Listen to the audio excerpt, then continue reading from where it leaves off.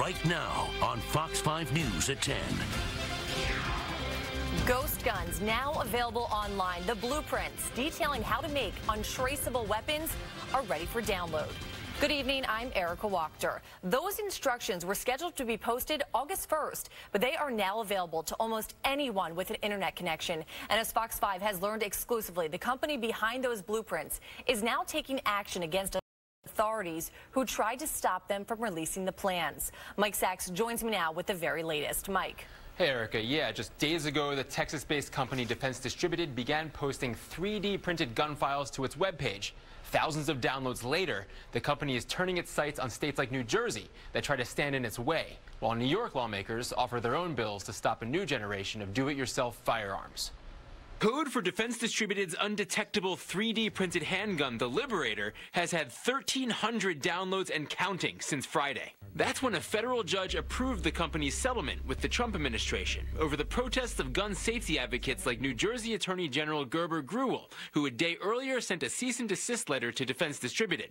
As the chief law enforcement officer for New Jersey, I demand that you halt publication of the printable gun computer files. Should you fail to comply with this letter, my office will initiate legal action barring you from publishing these files before August 1st, 2018. Instead, Defense Distributed did publish its files, and the company's lawyer, in an exclusive interview with Fox 5 News, says they're suing New Jersey's Attorney General. The government does not have the power to tell people they can't post information on the internet. That's a violation of free speech.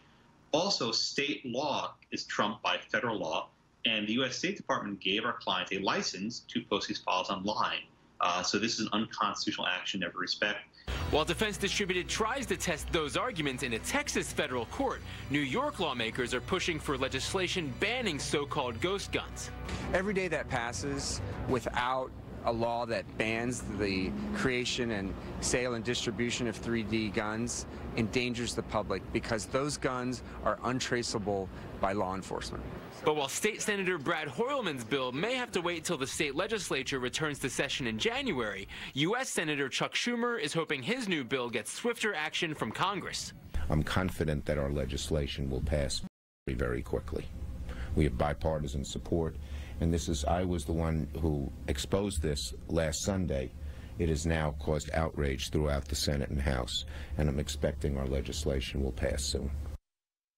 Now, unless or until that happens, the codes will be online, with Defense Distributed's AR-15 blueprint outpacing the Liberator's downloads. Still, Defense Distributed has blocked access to its site for internet users from Los Angeles, Pennsylvania, and yes, New Jersey.